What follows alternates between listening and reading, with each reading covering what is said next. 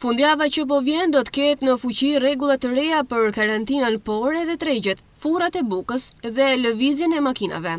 Nga rregulli i ri përfitojnë pensionistët, të cilët nuk do të dalin vetëm të shtunën deri në 11, sikur ka qenë 2 javët e fundit, por të 2 ditët e fundjavës deri në orën 10 paradite.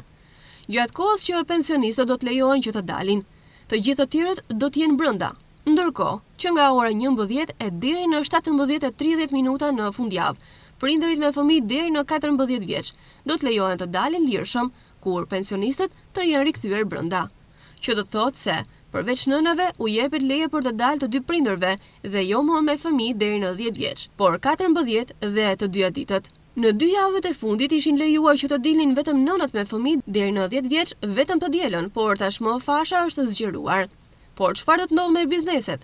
Të shtunën, shkruan kryeministri, do të qëndrojnë hapur vetëm ushqimore dhe farmacit deri në orën 17:30 minuta.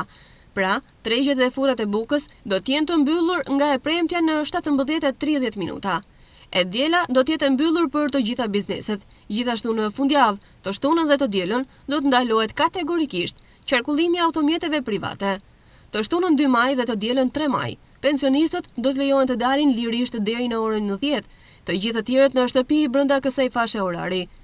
Të shtunën 2 maj dhe të dielën 3 maj, prindërit me fëmijët deri në 14 vjeç do të lejohen të dalin lirisht nga ora 11 deri në orën 17:30 minuta. Të shtunën 2 maj do të qëndrojnë hapur vetëm ushqimore dhe farmacit deri në orën 17:30 minuta.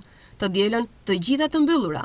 Gjatë të shtunës 2 maj dhe të dielës 3 maj do të ndalohet kategorikisht qarkullimi i automjeteve private.